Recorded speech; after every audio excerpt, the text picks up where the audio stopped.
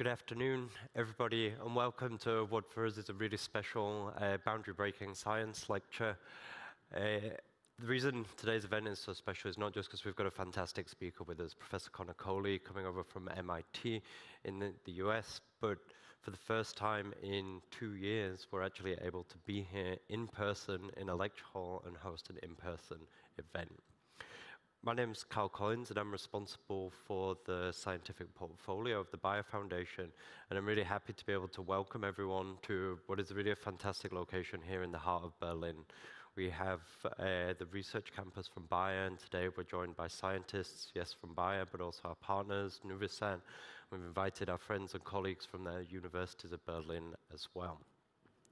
And on top of that, and welcome to all of you online, this is a really important aspect of what we are doing today.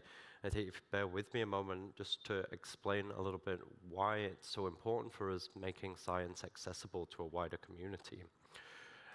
At Bayer Foundation, we focus our actions in 3 key areas. This is equity, collaboration, and trust in science.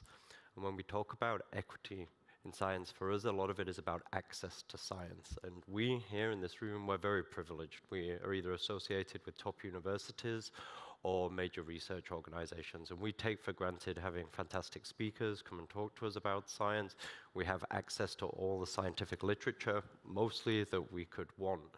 It's very important to remember that that's not the case for everybody. And if you look, there are fantastic researchers around the world that are simply not able to do their work because they don't have as much access to really cutting-edge and contemporary science as we do. For that reason, we not only make our lectures available online, and you can go to the Bayer Foundation website and find a whole host of different lectures from the last couple of years, really exciting science, but for the first time today, we really opened the live lecture to everyone around the world that wants to join us. So a big welcome to all of you online. And this is really with the intention of just doing a small bit to try and increase access globally to some of the most exciting science there is out there. Now, with that, I'd like to hand over to Rob Webster. So he's a group leader here in Berlin in medicinal chemistry, and Rob's done a great job supporting us today, entertaining Connor, introducing him to the scientists of the company, and Rob will introduce today's very special guest. Thank you, Carl. Great, welcome everyone. Thanks, I'm Rob Webster. I'm a department head, medicinal chemist, and automation enthusiast, and it's my great pleasure and honor today to introduce Professor Coley and to have organized his visit today. So we've gotten colleagues from different Bayer sites to join us, participate in scientific meetings, and are very happy that this could come to fruition. So Connor has had a very meteoric rise in his career. As a medicinal chemist, I am a firm believer in AI, machine learning, and digital tools applied to chemistry. So I'm very happy to have someone like Connor, who's obviously very bright and talented in his field, fighting for us and pushing scientific frontiers in this arena. So to introduce Connor, he has a bachelor's in chemical engineering from Caltech, completed his PhD in chemical engineering from MIT, and at this point, I was already aware of him as a PhD student due to the involvement in a machine learning consortium. I think it was the Machine Learning for Pharmaceutical Discovery and Synthesis. Connor's nodding. I got the acronym correct. Excellent. It's a bit of a mouthful. So being aware of someone this early in their career as an industrial chemist is truly an exception. Connor went on to do a postdoc at the Broad Institute in the area of DNA-encoded libraries. I was surprised to learn today, but that I think is really showing a well-rounded interest in the pharmaceutical industry and technologies, and went on to become a professor at MIT in chemical engineering in 2020, right at the start of the corona pandemic. I believe it was in July, he told me today. So with that short time in his career, he's already received many accolades, quite a bit of recognition, numerous awards, which despite the short career, I don't have time to list. Namely, let's see if I can remember a few of them. So you were named the CNN Talented 12. That's one I can remember. Forbes magazine, I think 30 under 30 in healthcare. There was the NSF Career Award. That's an important one, 2021. And of course, now the Bayer Award for Early Excellence in Chemistry. So please, Connor, stage is yours. Thank you.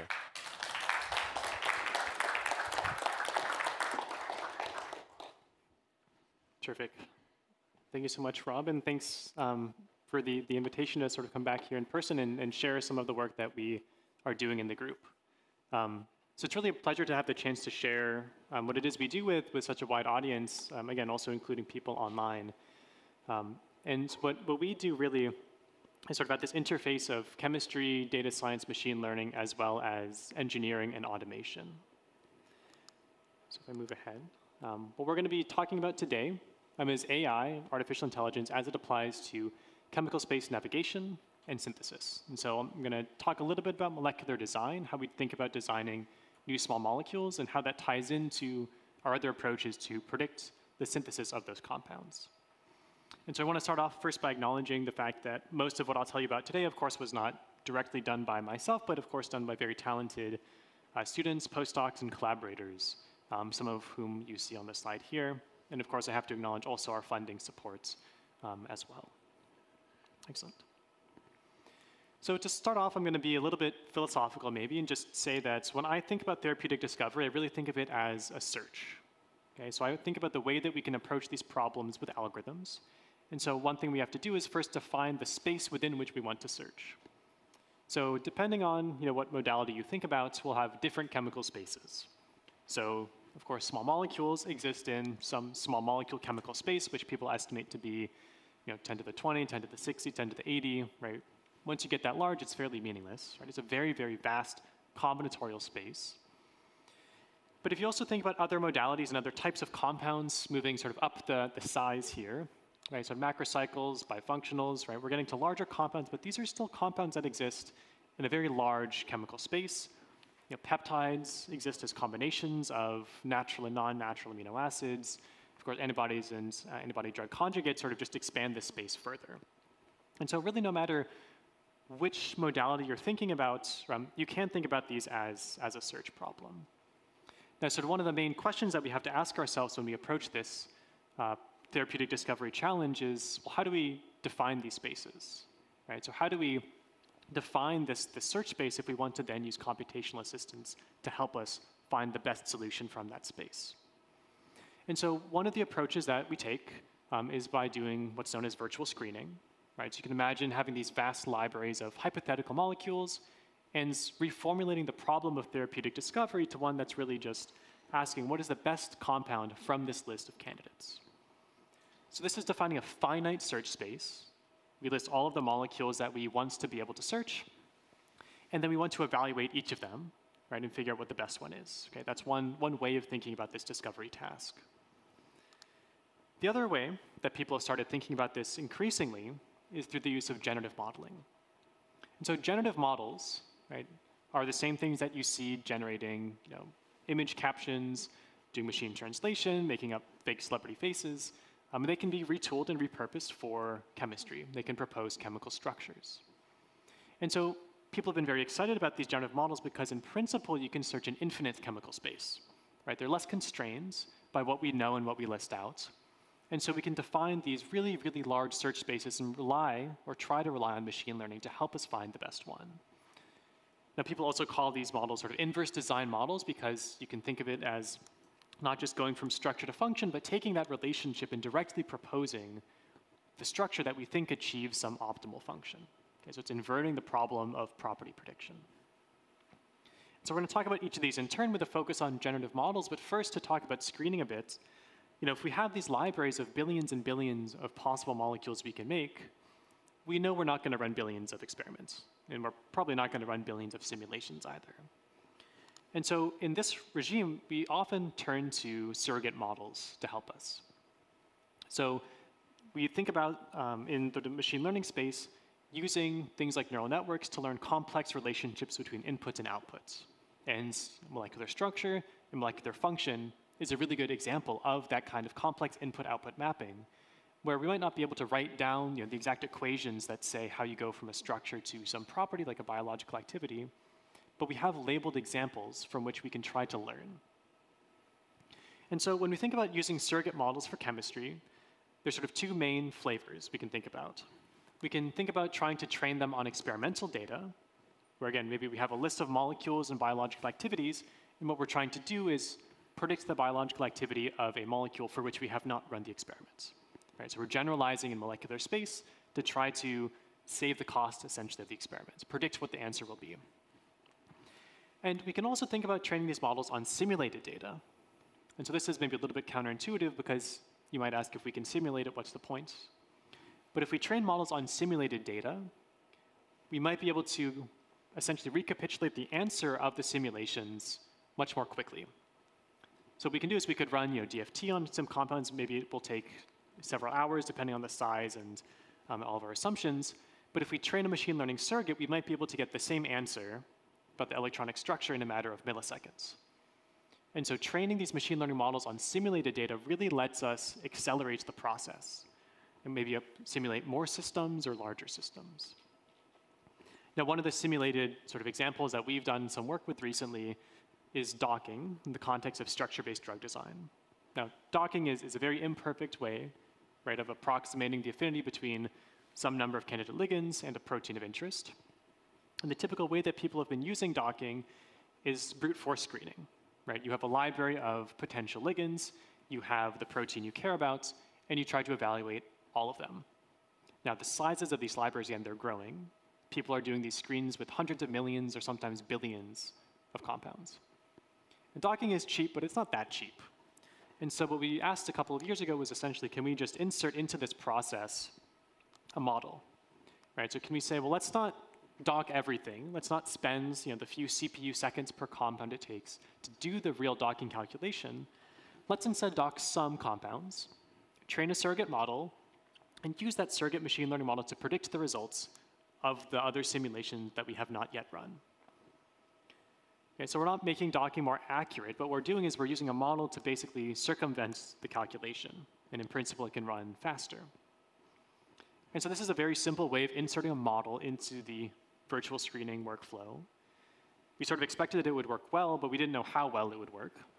And so what we're seeing on the right-hand side now is plotting the sort of fraction of the best compounds we find, or the percentage of the top 50,000 out of a set of 100 million candidate structures.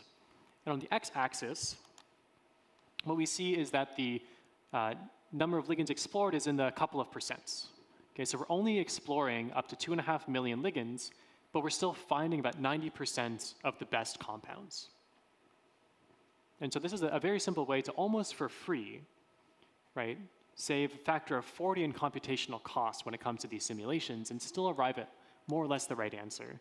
Because docking really just gets you in the right ballpark. You don't rely on it that precisely, and so using the surrogate to sort of nudge you in the right direction and tell you what molecules are worth docking and which ones aren't is a very simple way of saving some cost. And so we're continuing to apply this a bit in the virtual screening setting. But if we come back to these sort of two views, right, we also have now generative modeling to worry about. And there's a lot more questions that generative modeling raises, I think, than questions that it answers. So with these types of approaches, we're trying to directly propose the structures that we think will exhibit good properties.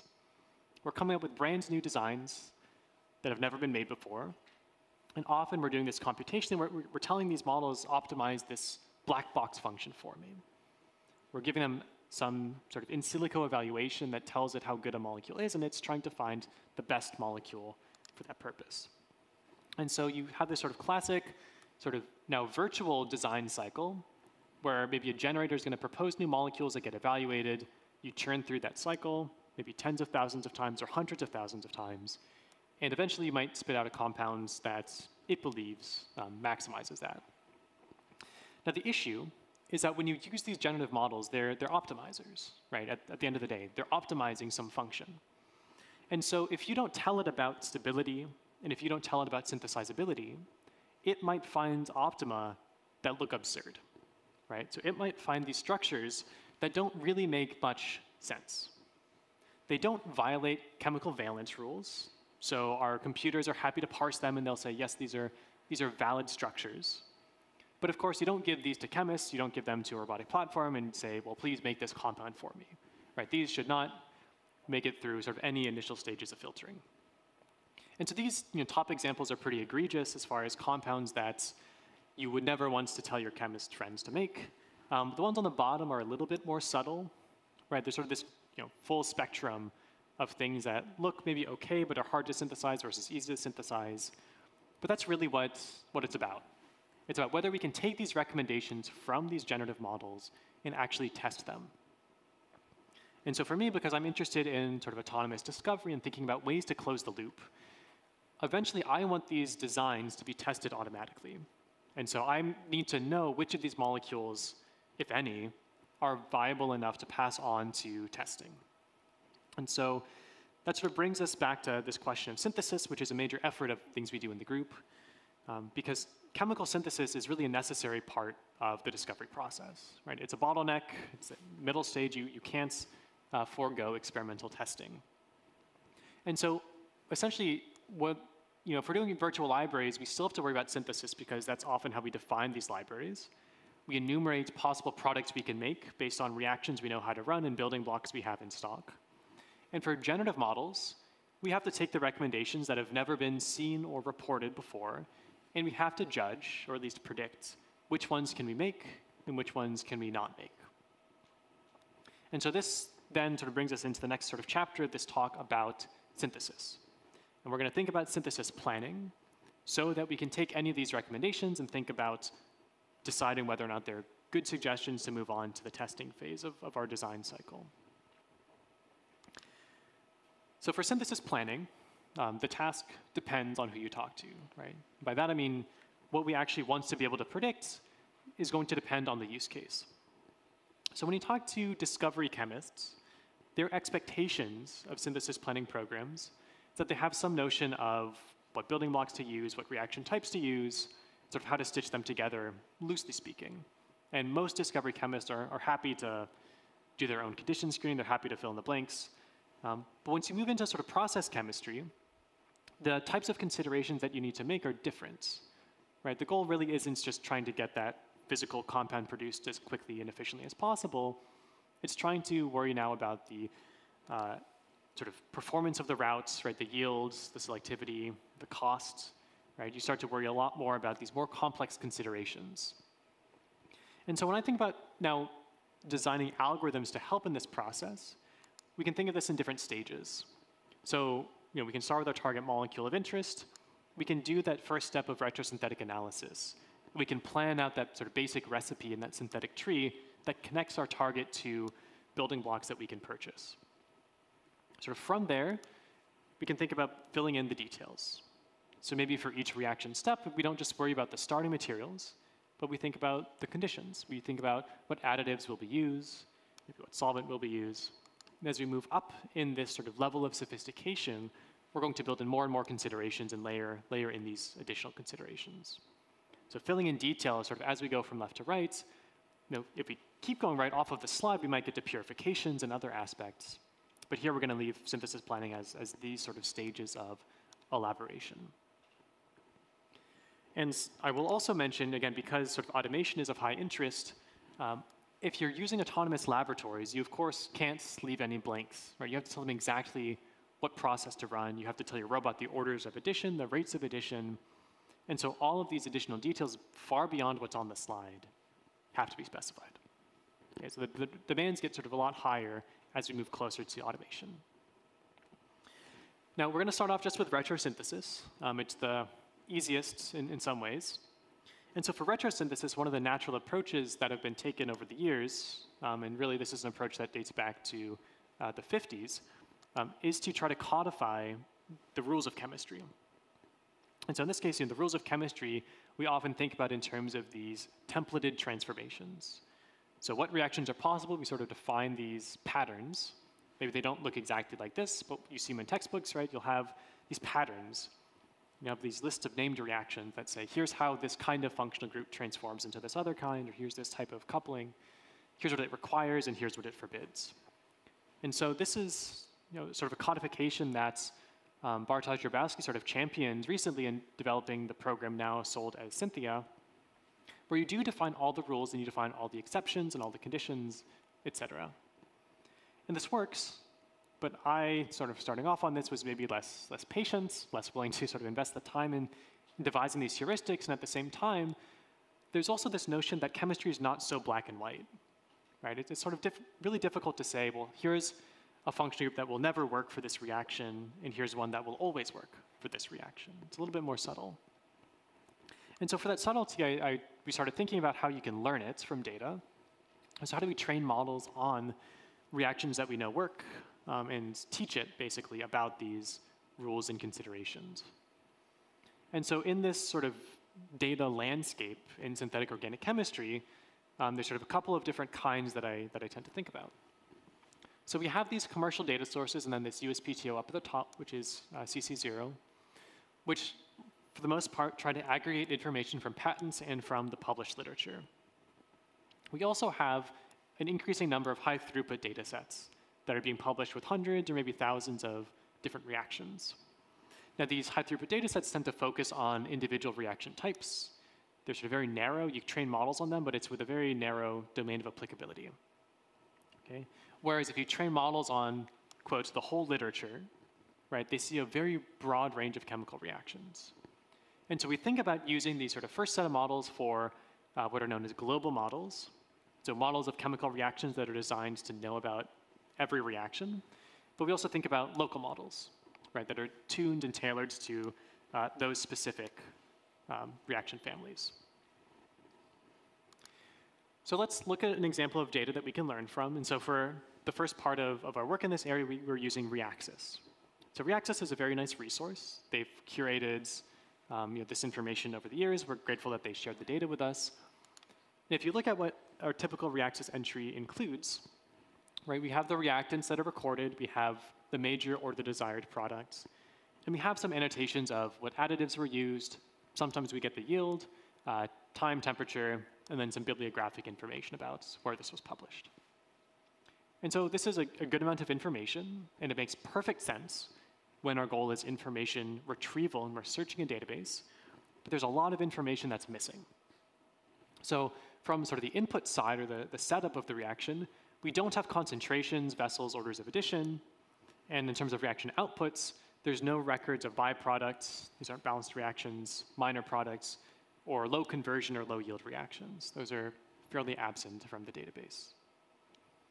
And so while there's a lot of information that we can learn from here, there's also a lot of information that we don't have that we would like to have. And so what we do really is we cope. We just say, well, let's look at the information that we do have in this nice tabular format and still think about what kind of useful models of reactivity we can build. Okay, so most of what we do is going to be then informed by this type of information, right, this level of detail. So we get back to the task of retrosynthesis. Instead of defining these sort of expert templates by hand, what we can do is we can define heuristics and algorithms to help extract them automatically. So in this case, what we can do is we can look at a particular reaction from the literature, this epoxidation, and we can ask our model to analyze the atoms that changed. Right, so it identifies, well, you prepared this epoxide from the alkene. We can teach it that maybe a little bit of chemical context is necessary, so it includes the neighbors. We can teach it about important functional groups, and so you can define, in the end, a pattern. And so we have this now graph pattern that basically says, well, anytime I see this motif, so this trans epoxide with two aromatic substituents, one idea for the reactants that could make this product is to start from the trans alkene. So we save that, we record it, and we do the same thing for millions of additional reactions. So from millions of reactions, we extract hundreds of thousands or sometimes millions of templates, and then we use these sorts of classification models developed by Marwin Segler, where we train a neural network to look at a product structure and then predict on the basis of that structure which of our rules should be applied. So this is a very large classification problem. We give it the product, and it tells us which rule to apply. In this case, it selects a Suzuki coupling, and so we get the retro Suzuki reactants if we go in the retrosynthetic direction there. And so this approach works, and it's sort of the basis of a lot of the programs that we see. It's the basis of our program ASCOS. But template-based methods are kind of limited in terms of their ability to generalize. They're very rigid, right? We're still applying these rigid transformation patterns. And so there's been a number of other approaches taken that are called template-free methods. And so template-free methods try to learn in a more end-to-end fashion how to go from products to reactants. And so we sort of think of this as maybe some sort of translation task. That's been an analogy used before, where we try to go, again, from a product molecule to one or more reactants. And the formulations that people have taken for this task vary quite a bit. There's smiles to smiles architectures, which were sort of most recently championed by folks at IBM Zurich, Philip Schwaller in particular. There are sort of graph-to-graph translation approaches that learn how to rearrange bonds in a molecular graph. So make disconnections, add and leaving groups. And recently we sort of had this graph-to-smiles architecture, which tries to use a graph encoder of the product, and then a smiles decoder of the reactants. And so all you need to worry about for that graph-to-smiles model is that graph encoders tend to be a little bit nicer for chemistry than using sort of smile strings and treating molecules as if they're words or sentences. But it is much easier to generate text than it is to generate graphs. And so we use the text generation power of these models instead. So we sort of glue them together and we get a little bit better performance than either type of model alone. Now with sort of any of these approaches, whether they're template-based or template-free, we can start to build pathways. And so we have now these data-driven tools that can plan full retrosynthetic routes to relatively complex molecules. So here's an example which is fairly old, and I keep showing it, and I should update it, where in about a minute, we get a suggestion for a 13-step synthesis to make this API. Now, it's a fairly linear, flat compound, so maybe synthetic chemists listening are not super impressed. But I think it's still convenient to say that, well, in just a minute, right, which is not that long to wait, you at least have an idea of one way to start thinking about making the molecule. Maybe some of the steps are imperfect, but at least tells you what you can purchase as well. So it lets you know things like, oh, this whole heterocycle I can purchase, and it's, in a pharma sense, is a very cheap building block. Likewise, you can learn which stereocenters you can purchase versus which ones you might have to build yourself. And so there's a lot of different sort of techniques that we use to sort of constrain this process and to influence the search. So in addition to the sort of classic tree search strategies that have been published in this space, I've also mentioned that some of the overlooked research has focused on reinforcement learning as well. So reinforcement learning is this notion of teaching an agent to navigate an environment. It takes actions, it moves through states, and it gets rewards. Well, retrosynthesis is like a game.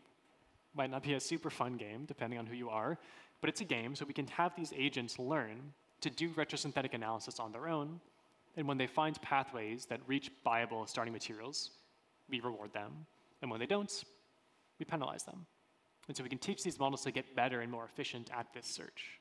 And so this is, I think, a very promising direction for making these even faster at finding good routes. Now this is one example, highly cherry-picked, because if I'm going to show you one example, it's going to be a good example. But what other people have done in the field is they've looked at wider sets of molecules. And so both Marwan Segler on the left and Bartosz Grabowski on the right have done these sort of blinded comparisons or preference tests with expert chemists. Now, these are just two different ways of visualizing the same conclusion, which is that if you show chemists a pathway from the program and a pathway from the recent literature that was experimentally validated, they largely can't tell the difference and don't express a preference between the two. Now, you can get into arguments about whether these were the best targets to use, whether they're the fairest comparison, whether they're too easy or too hard. But I think the fact that you do have situations where chemists can't tell that a route came from a program versus a recent paper kind of indicates that the field is at a turning point. It's a retrosynthetic analysis with computers is really old, right? It's been around since the 50s. Not accessible programs, but the idea has been there since the 50s. And the fact that we're now at this stage where these tools are sort of useful in the day-to-day practices of many chemists, I think is an interesting turning point for us. Now, that, unfortunately, is just retrosynthesis.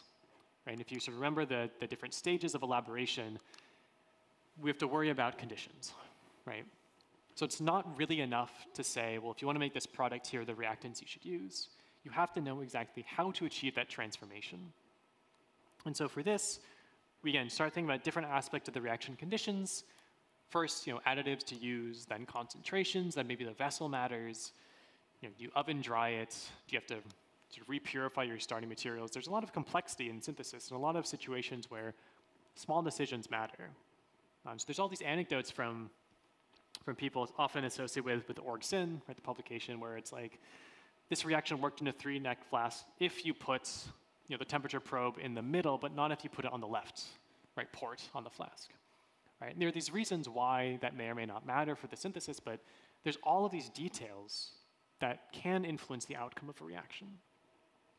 And so we have to think about how do we start to approach these and how do we start to make predictions of all of these decisions. The first and probably the easiest is condition recommendation, where we're just worrying about qualitative conditions like reagents, catalysts, and solvents. So chemists like to call this the above the arrow problem. Basically, as you draw the reaction scheme, we know the product we want, we know the reactants we think we can use, and the question is, how do we achieve that? And this is a task for which we actually do have data, thankfully. Right? We go back to Reaxis and we notice, well, yeah, they do tell us kind of what conditions were used. And so from a machine learning perspective, I look at this and I say, well, let's create then a supervised learning problem. Right? So what you do is you can just mask these details. You don't tell the model, okay, what was used. You say, well, based on the transformation that was run, what do you think the conditions were? That's how we teach these models to predict reaction conditions. So the model knows nothing about what these chemicals are. All it knows is here's like a list of 1,000 reagents you can use. Here's a list of 200 solvents you can use. Please pick the ones that are most appropriate for my task. And so we train it in this way. We train it on millions of reactions. Quantitatively, it looks pretty promising.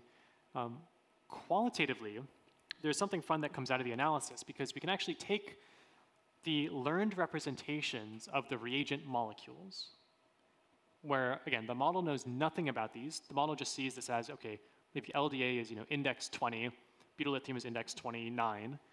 But after we train the model, it learns to recognize their functional similarity.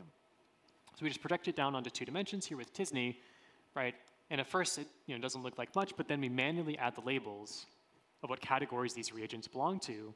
And we notice that the model has actually picked up on, again, some measure of synthetic similarity and how these molecules are used.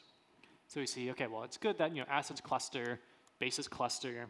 Bases are partitioned into organic and inorganic. We have reductants and oxidants, coupling reagents. So everything is sort of existing in nice little islands. I mean, this model knew nothing about the role of these species. It's only through training it to recommend them that it's actually learned how they behave. And so this does 2 things, I think. So one is it's a sanity check, right, as it says on the slide. The second thing is you can start to think about using this to make substitutions. So you could think about trying to enforce some green chemistry principles, recommend functionally similar reagents or functionally similar solvents in different situations if you wanted to bias the conditions in one way or another. So there's a little bit more to this than just a pretty picture, but I do think it's a pretty picture and an indication that the model is learning something real about chemistry. Okay. Now, unfortunately, that sort of approach to condition prediction is almost as far as we've gotten as a field. So we have some work on quantitative condition recommendation, but by and large, we're sort of stuck at this stage of having a very partial specification of how to run these reactions. Right? And again, these are brand new reactions. They're not precedented. We can't just look up what was used exactly in the literature.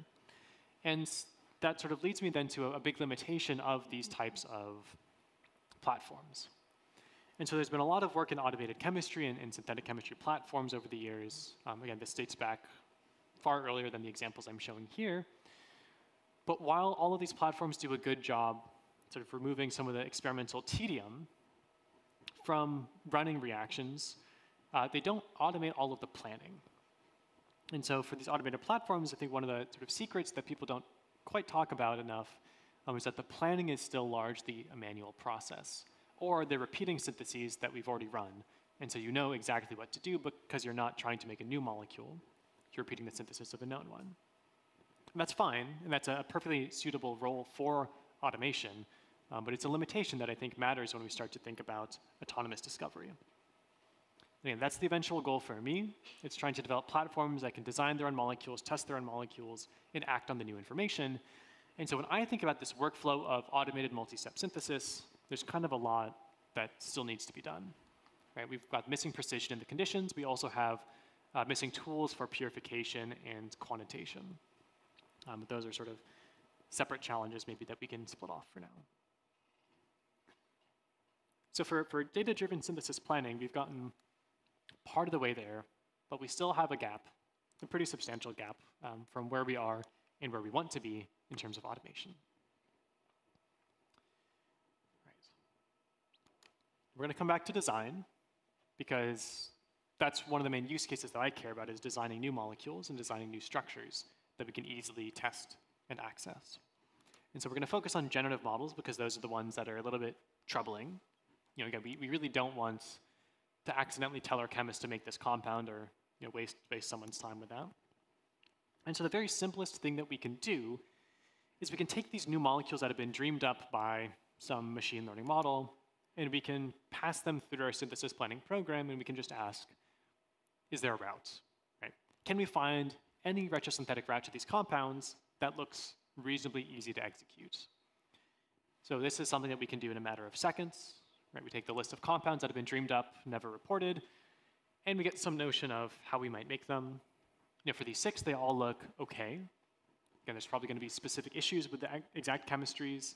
We don't know the conditions. Many of these might have selectivity problems. But there's at least plausible solutions, right, for how we might synthesize these. That's not universally true. Actually, often what we find is that most of the recommendations from the models we can't actually plan a route for. So we run them through our synthesis planning program, which we call ASCOS, and ASCOS says, I tried, it's been 2 minutes, I give up. So one of the sort of longer term solutions that we're pursuing to try to overcome this is to embed synthesizability into the generative process from the beginning. So most of these programs, these sort of generative models, think about creating new structures by modifying atoms and bonds, sometimes fragments. So they do these sort of small modifications and permutations of a structure to try to optimize their predicted properties. But by changing molecules sort of one atom at a time, that's how you end up with weird structures. That's how you end up with those structures that don't make any synthetic sense. And so the approach that we're sort of now pursuing quite aggressively is to try to teach the model instead to propose a new molecular structure using synthesis as sort of language for doing so.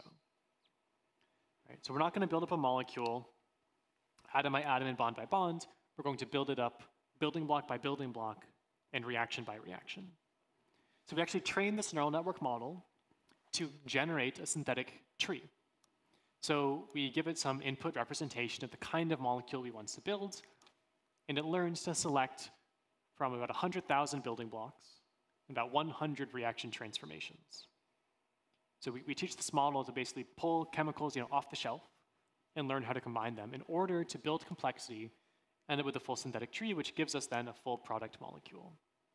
And so this is sort of how we generate new chemical structures, but force the model to always understand how we might synthesize that product molecule. Right? The way that we get the recommendation is through the synthetic tree. And so what that means is that we can train this network to basically recover the product that we put in, and when we apply it, we can use it in an optimization sense. Because if we have this whole network that's conditioned on this input, that means we can give it this new conditional code, right? We can play around with the numerical representation here a little bit. That's going to give us a new synthetic tree as a result. That new synthetic tree is going to correspond to a new molecule. And so now we can wrap this whole thing in an optimizer. Right? So numerically, right, all we're doing is we're going to say, well, let's change this embedding and try to improve the properties of that molecule. And so this sort of fits into that iterative, in silico design cycle that we saw for generative models. This works perfectly well for that.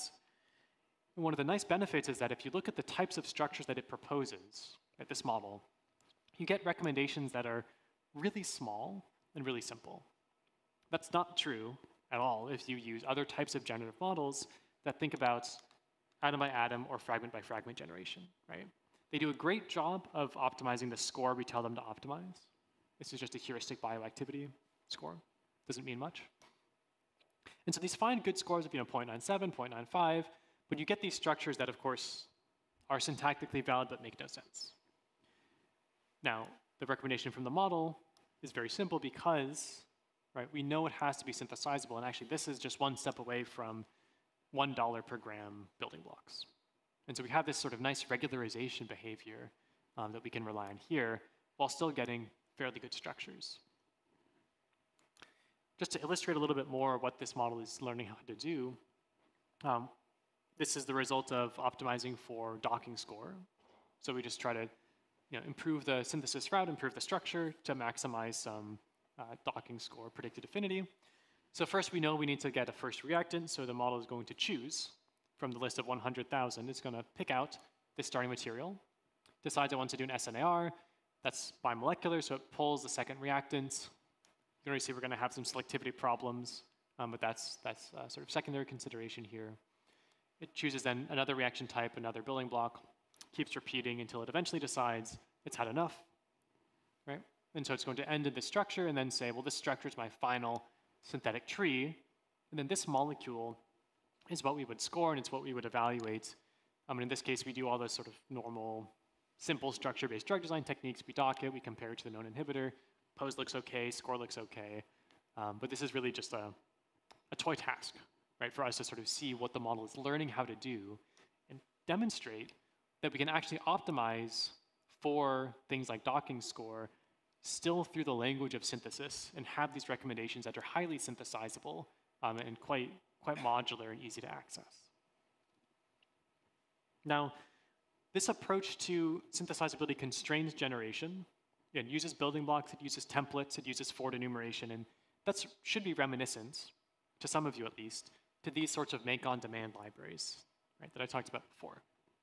So this is really how people define these virtual spaces, and it's how people have been defining these virtual spaces for decades, right? So we've had these, pharma's had a lot of internal collections of these virtual libraries and collections for a long time, and it's only recently that we're all getting access to resources like enamine real and enamine real space to sort of see publicly the billions of structures that you get through this enumeration. And so you can think about the generative model we just discussed relative to these kinds of brute force enumerations as having access to the same search space, right? So in principle, the chemical space that's covered by these virtual libraries is the same as the space that the generative model can access, with the same number of reaction steps. It's just doing so in a way that doesn't require enumeration. The generative model keeps billions and billions of structures implicit in its parameters, and it just learns how to navigate the space without needing to list all the different candidates and all the different molecules. Now, this does require us to predict reaction products, and actually predicting reaction products is its own task, turns out, in molecular machine learning. And so we also work on this problem. This is sort of just a different model for predictive chemistry, where what we're trying to do is predict reaction products from reactants, and sometimes conditions. So here, the input is the reactant molecules, output is the product molecule. We have data. We don't have all the conditions that we would like, but we have millions and millions of published chemical reactions for this. And so there's a number of different approaches that we've taken to do this. So we initially worked on template-based methods, right, sort of the reverse of retrosynthetic analysis. We then moved on to the same sorts of template-free methods. So again, spiles to spiles, graph to graph, graph to spiles. They all sort of apply. You just change what's the input and what's the output. Right, but it's the same notion of teaching a model ends to end to predict new molecular structures given the input molecular structures. And so we use this type of architecture to validate a lot of our predictions for retrosynthetic analysis. So to sort of summarize up to this point, the sort of status of data-driven synthesis planning, as I see it at least, is that we sort of need to consider synthesis when we think about molecular design in the chemical space that we're trying to search. And that the tools that we use for synthesis planning, which goes beyond retrosynthesis, are actually at a stage where they're useful. Right? And they're being used, I think, in most, most companies, most organizations, or at least trying out a few tools. There are many commercial ones at this point.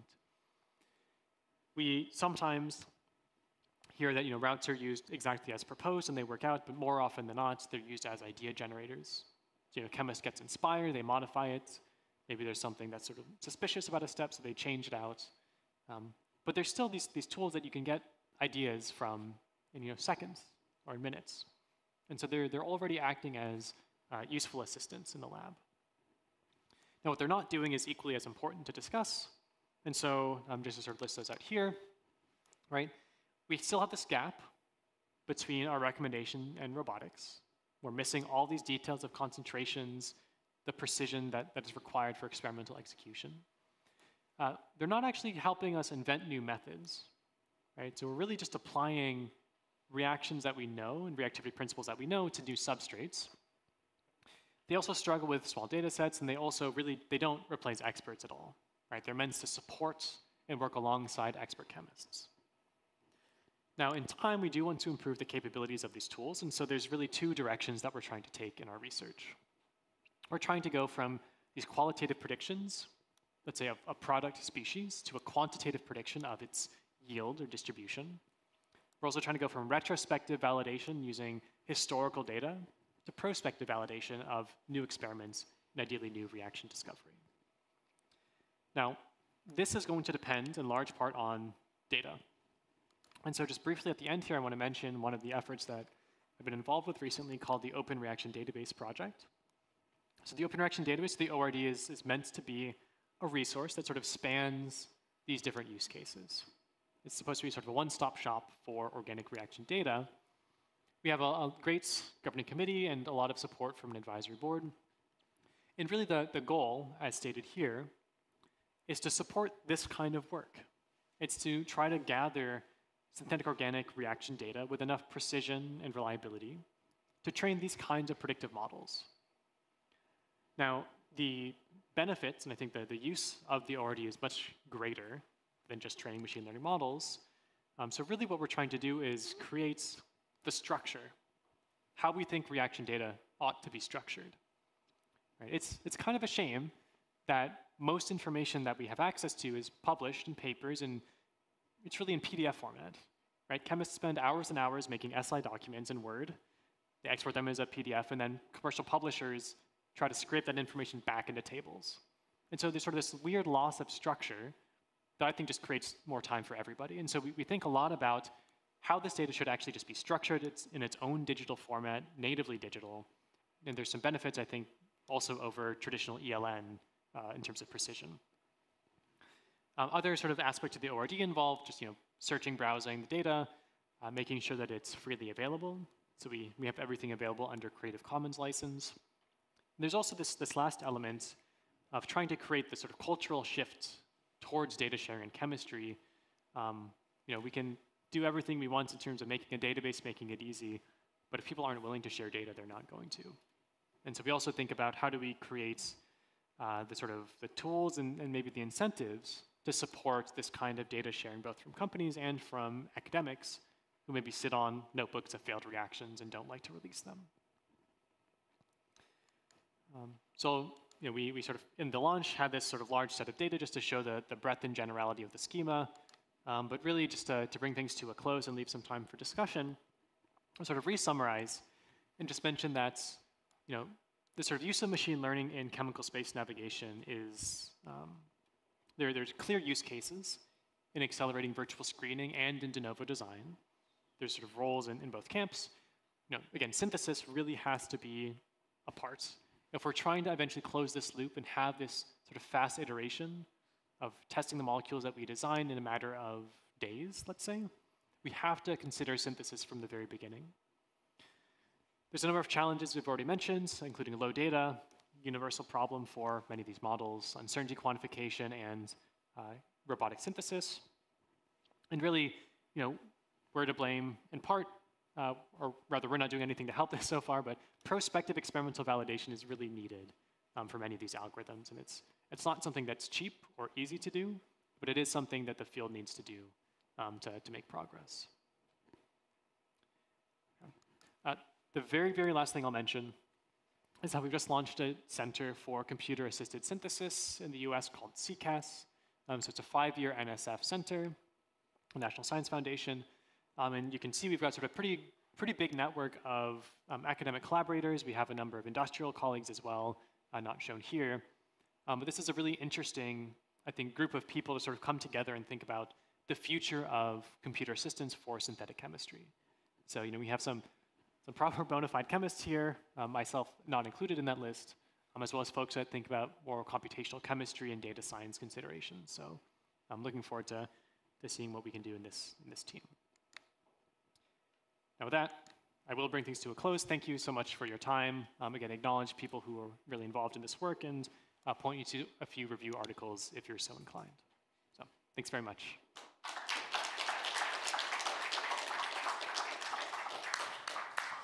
Yeah, thanks so much, Connor. I think we have about 10 minutes or so for questions, right? I didn't have an eye on the clock. So we'll open it to questions in the room.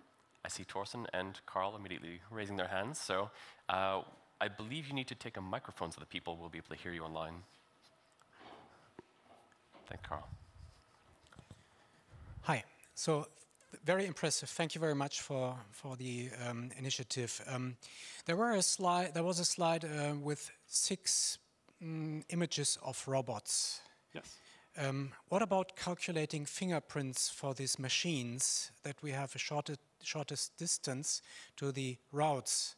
Means that we have a feasibility that can be done most best on exactly this robot. Yes, so I think, yeah, we do want or need some way of connecting the designs to the robots and thinking about what additional constraints might they impose that aren't reflected in the generic plans that we have. So far the strategy seems to be generate retrosynthetic plans, fill in conditions, and then check, does this work or does this not work? But we know for some platforms, maybe the coldest we can go is 0 degrees Celsius. Maybe we want to avoid any chemistry that requires worse. Maybe we know that we can't keep out air, and so we actually get rid of all air-sensitive chemistry. And so those kinds of design constraints right now could only be imposed as filters, rather than sort of biasing the search itself and getting us closer to made for automation routes. But I think the first step is really taking those platforms and defining the capabilities to know how that constrains the space of synthetic routes that we need to consider. Yeah. Okay, great. Please go ahead, Carl. Yeah. Connor, this was a great talk. Thanks a lot. You briefly mentioned green chemistry, and obviously from a process R&D perspective, this is becoming more and more important. Mm-hmm. Now, looking at your presentation, I mean, coming from saying we can generate molecules to the experimental limits that we have, and ask yourself, can we synthesize it? Now, the additional question is, of course, how do we look at it from a green chemistry perspective? So we may want to limit ourselves in terms of solvents, in terms of intermediates, and so on and so forth. Is that something you're actively looking into? Because, I mean, many companies have started working on concepts how to integrate this in synthesis planning. Is that something you look into as well? Yeah, so there's probably 2 main aspects that we've worked on, and we here is meant broadly to include collaborations back at MIT. So the first is maybe a simpler evaluation criteria that we can layer on top of these synthetic routes. So again, we have the ability to not just do retrosynthesis, but predict qualitative conditions, including solvents. And so you can use these heuristic solvent classification schemes and say green, yellow, red in terms of environmental friendliness. And you can then rescore those pathways in terms of whether they seem to require solvents that you prefer to avoid. Those other, those types of reaction level scoring considerations can be built in also to the reinforcement learning models. So we actually train an agent to then avoid reactions that it believes will require them. And it does get better over time. And there's one paper that I sort of helped a little bit with doing that. So one thing is, again, the condition level solvents is one that's quite attainable. The other main sort of green relevance work that we've been doing is trying to incorporate biosynthetic transformations as well. So we've, in sort of collaboration with Chris Voits, who does a lot of SynBio at MIT, we sort of have this version of ASCOS that has essentially rule sets derived from both enzymatic chemistry and classical, synthetic chemistry, largely non-enzymatic. And what we can do is we can balance those so that depending on the input compound, if it looks conducive to biocatalysis, or enzymatic production, we can actually naturally favor routes that incorporate enzymatic transformations, maybe find some cascades to decrease total step count.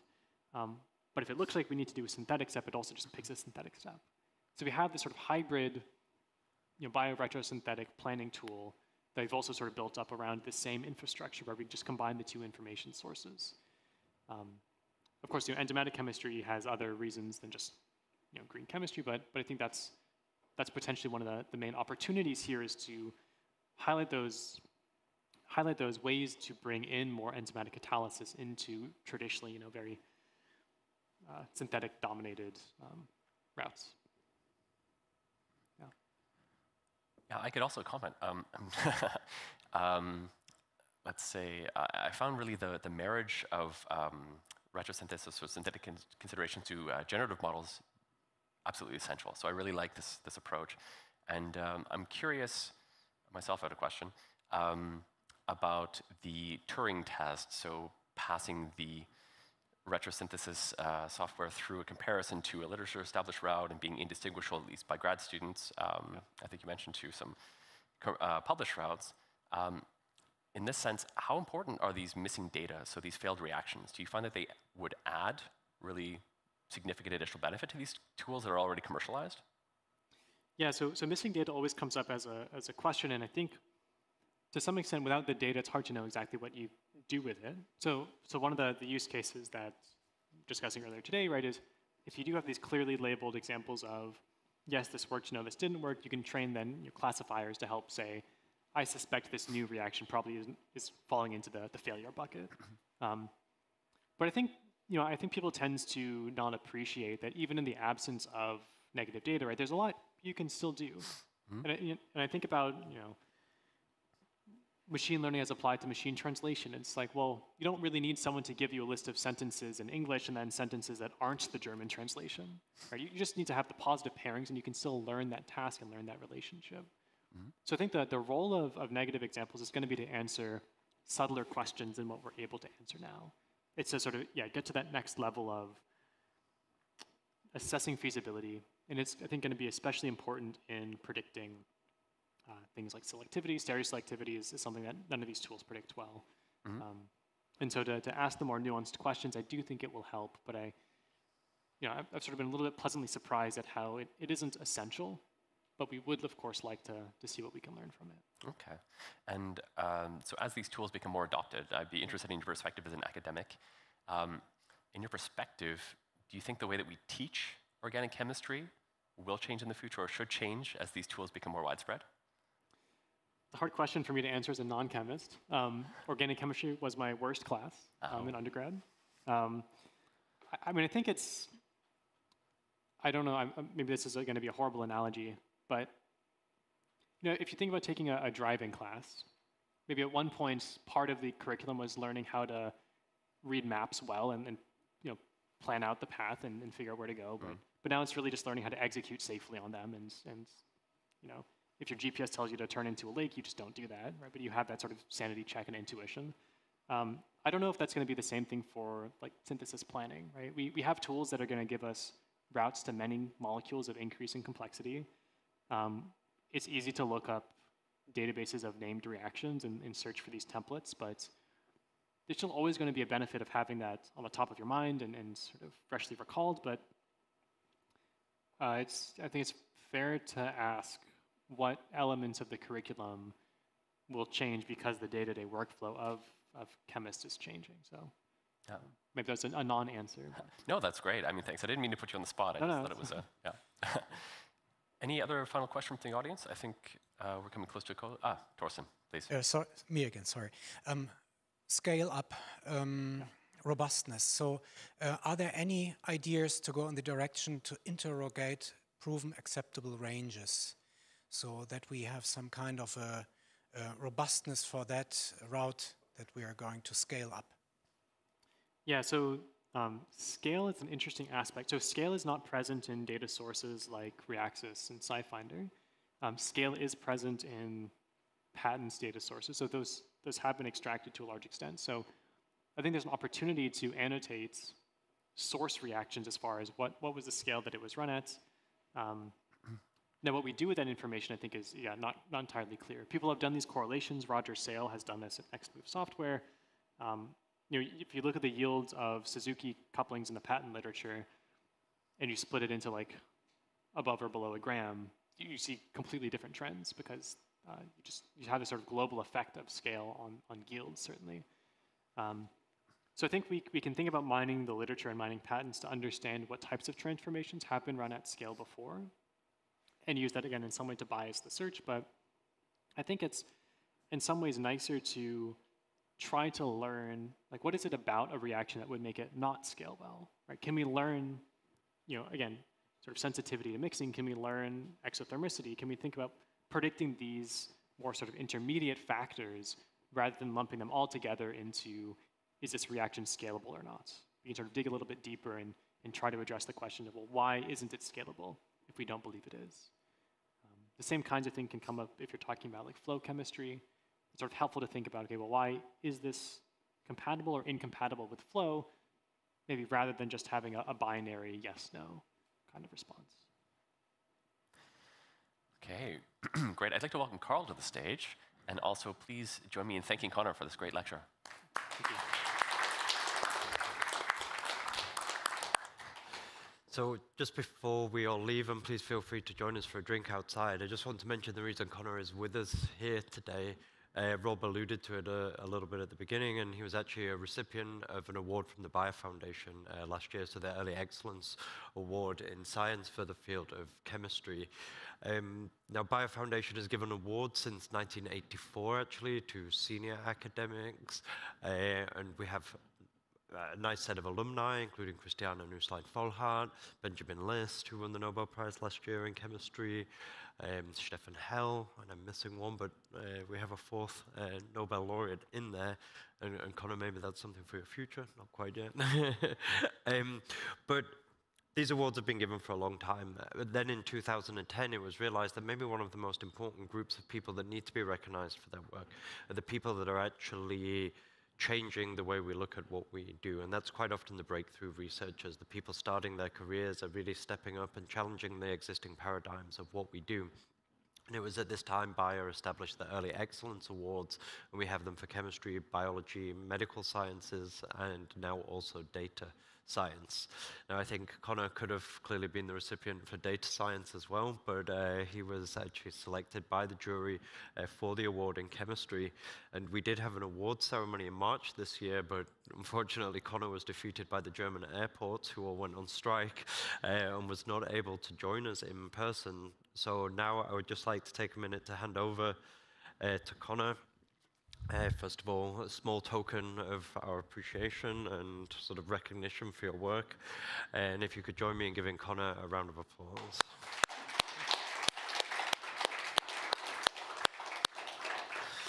And in addition, we have, of course, the formal certificate. Lars, I don't know if we want to try and get a picture. Do you want to try and? But yeah, congratulations to Connor. Thank you so much for joining us. And yeah, we're good. Thank you very much. Then, thank you everyone for joining us, also online. And yeah, a big thank you again to Connor for being here with us today. Thank you. And please join us for drinks if you would like out in the reception. Thanks very much, Connor. Oh, terrific.